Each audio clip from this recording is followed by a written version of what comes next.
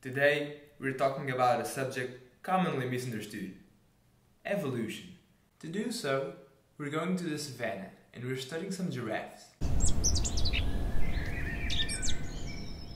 Oh man, these trees are getting tall, bruh.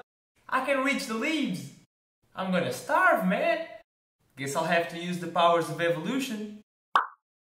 Cool. This giraffe was practicing Lamarckism.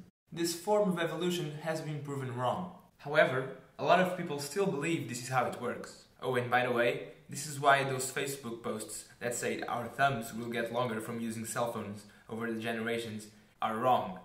These next giraffes, however, will be showing us Darwinism. This is the evolution theory that is currently accepted. Hey bro with a shorter neck. Hey bro with a taller neck. Bro, these trees are getting tall, man.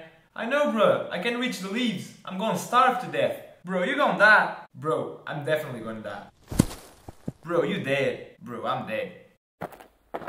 Hey, you the bro with a tall neck. Sup?